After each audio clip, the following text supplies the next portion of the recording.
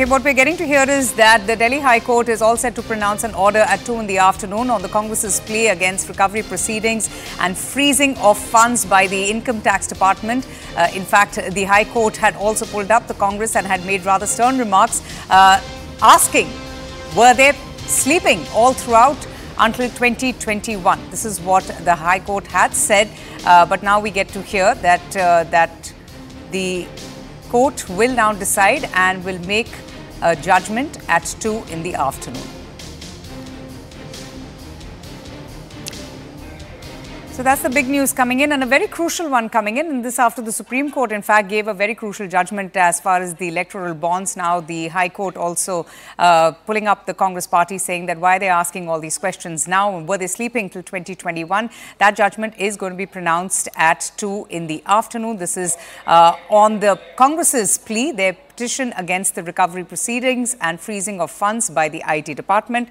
That's the news that we are getting to hear. So we'll have to just wait and watch as to what really does the High Court have to say once it pronounces its judgment at 2 in the afternoon.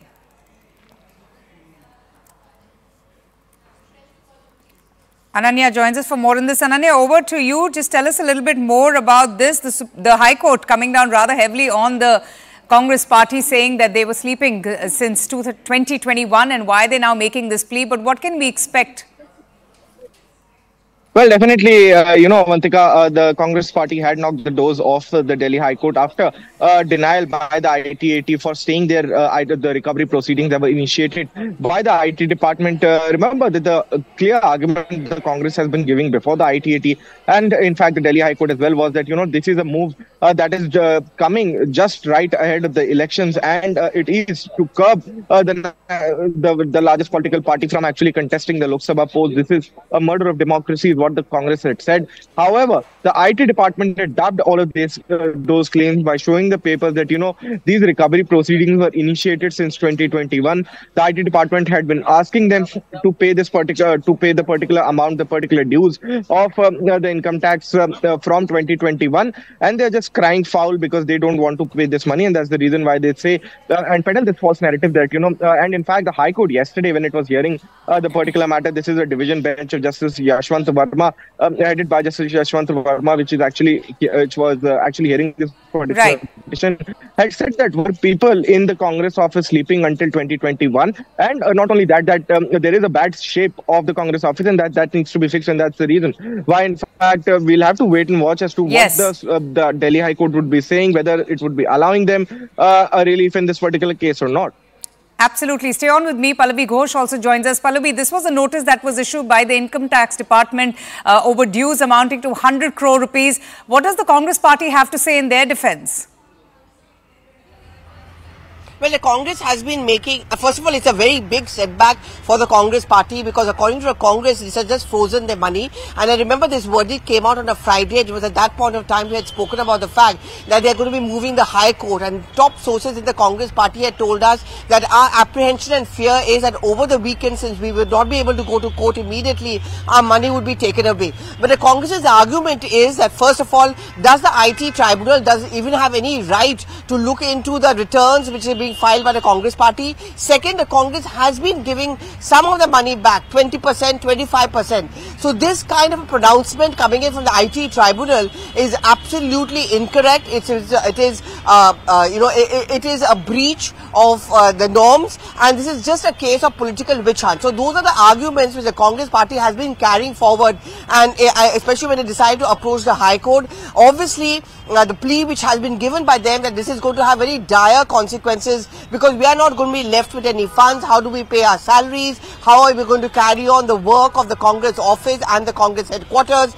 There are also elections round the corner. So this is going to be the strong argument where Congress has been putting forward. In case the High Court verdict goes against the Congress party, you can be rest assured that the Congress party will once again start attacking the BJP, accusing it of systematically and selectively targeting the opponents. But they have already been wrapped by the Delhi High Court, Pallavi. I mean, those tough questions being asked to them, that what were they doing all this while?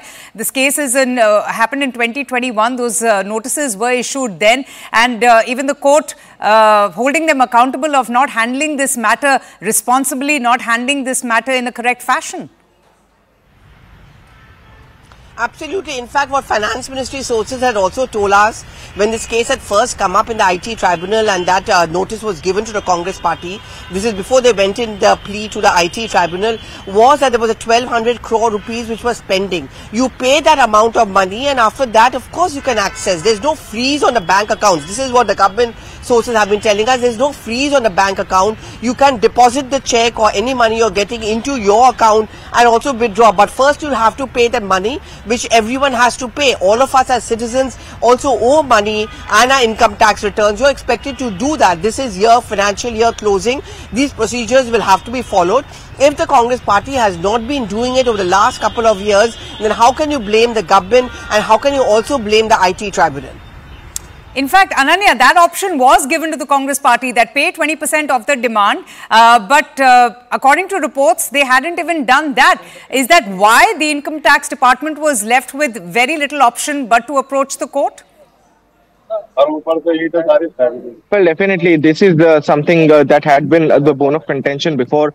In fact, the ITAT and the Delhi High Court as well. It was said, and it was, I quote Mr. Zoeb Hussain, who had told the court and the ITAT that, the Congress party was initially given that offer to pay 20% and come in and appeal over that particular freezing of accounts and also those recovery proceedings. However, the Congress party rejected that offer. And yesterday, when in fact the Delhi High Court was actually reserving its order, it asked the IT department whether that offer still sustains or not. The IT department said that since it's too late, the ample opportunities were given to the Congress party. This offer does not stand now, is what Mr. Zoeb Hussain, appearing for the IT department, had submitted. But very, very clearly and categorically, both the IT tribunal, the Appellate Tribunal of the Income Tax, and in fact the Delhi High Court has one thing in common to say, that it is the fault of the Congress party because they did not work on it since 2021. Right. They had been continuously receiving notices from the IT department, and these recovery proceedings are something, in fact, that Mr. Zoeb Hussain, also appearing for the IT department, continuously said that these are not a political witch hunt. These are regular proceedings. If these continue